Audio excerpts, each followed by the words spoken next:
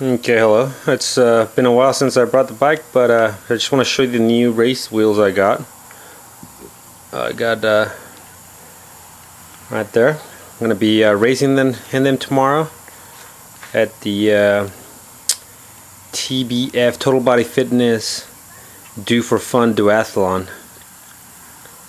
I've decided to go to these deep dish or deep rim, whatever you call them. Because I've been racing in my disc wheel a lot, but I mean, there's times where I'm getting tossed around in winds with that thing. So I've decided to try these. Hopefully they're just as fast and better at handling.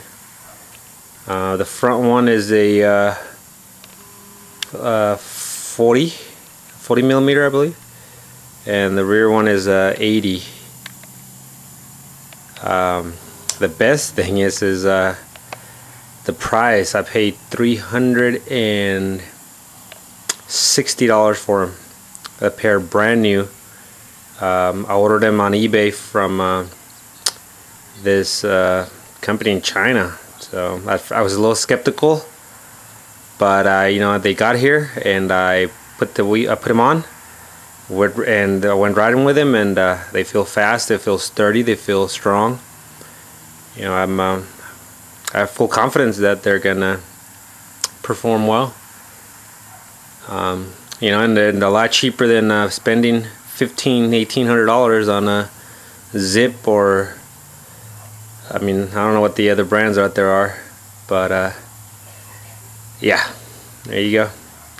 They look mean, they look aggressive, and if they perform like they felt during training, they're going to be fast. One thing I've changed since last showed you the bike is I did adjust right there. I think that's called the stem. I went a little lower on my stem just to be more aggressive, and I added that front air bar cage for my bottle. Just again, you know, to be a little more aerodynamic. But oh yeah, and I changed my what is that thing called? My crank. I put it's a Shimano 105. The reason I did that is because I ordered that right there. That Stages Cycling Power Meter. It's a